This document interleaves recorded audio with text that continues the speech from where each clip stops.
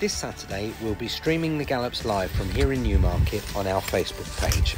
If you haven't already, then head over to Facebook and hit like on our page, Martin Smith Racing, so you'll get a notification when we go live. We'll be streaming from about 10 o'clock, and this week we'll feature 6 horses and riders. In the Red is a winner of 8 races. He was our last runner before the lockdown, winning at Kempton and landing a gamble for his owners at Sunville Rail Limited. He's called Frankie at home. He was nicknamed by his owners, who were Chelsea fans and bought him on the day that Frank Lampard retired. Frankie's the oldest horse in our yard, and he notoriously only puts the effort in when he chooses to, but when he does, he still takes all the beating. Herringswell is a progressive filly who joined us in the new year. Since dropping back to 6 furlongs, she's won all 3 of her last starts and looks to be in great shape for when racing resumes. Break the Rules is a half-sister to the prolific Arch My Boy. She's already a winner on the flat and has shown some great potential over hurdles. Break the Rules is also part of the Martin Smith Racing Club, where anyone can become an owner for £7.99 a month. Affluence was a most progressive horse in our yard last year, winning 5 races and being placed several times. He's also been placed over hurdles and has been a great fun horse for the Affluence Partnership who own him.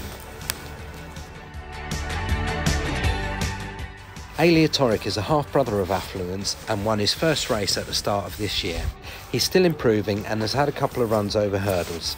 Aleatoric is also in the Martin Smith Racing Club. Friends Don't Ask is our gentle giant.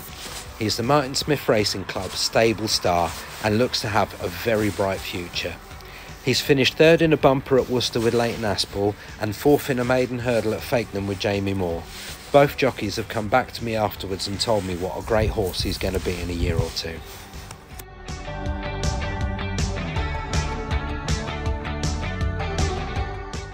The riders we've got on Saturday are our very own stable apprentice Jay Clark. Jay has had about 15 rides so far and has been placed several times. This winter he had a spell riding in Bahrain where he finished 2nd on both of his rides over there. Abby joined us at the end of last year and has proved to be a great asset to our team. She's very good at calming highly strung horses and has a great future ahead of her in racing. Jonathan joined us about 1.5 years ago with very little riding experience. He's still studying at college and comes and helps out in his spare time. Although he's very young, Jonathan is fanatical about racing and has a great knowledge of the sport. We'll also be joined on Saturday by Cheltenham Festival winning jockey Nick Schofield. Nick has ridden for me several times. He's a very professional jockey and his feedback has always been spot on. Nick has based himself riding out in Newmarket since the lockdown began and will be schooling for me once we start getting the horses ready to go jumping again. Jimmy Quinn and I have shared one of our greatest racing moments together. When Jimmy won the Nunthorpe on Kingsgate Native, it was his first Group 1 winner and the first time I saddled a Group 1 winner. I was the assistant trainer representing John Best at the time. I also looked after Kingsgate Native and rode him myself every day. It's a day I'm sure neither of us will ever forget.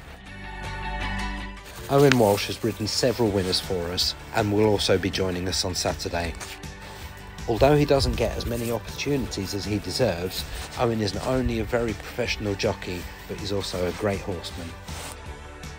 On Saturday we'll show you 3 separate gallops on the Cambridge Road Gallop, and then afterwards we'll go and join the riders and hear their feedback. We'll be able to answer any questions you have at the time. I look forward to seeing you all then. In the meantime, I hope you stay safe.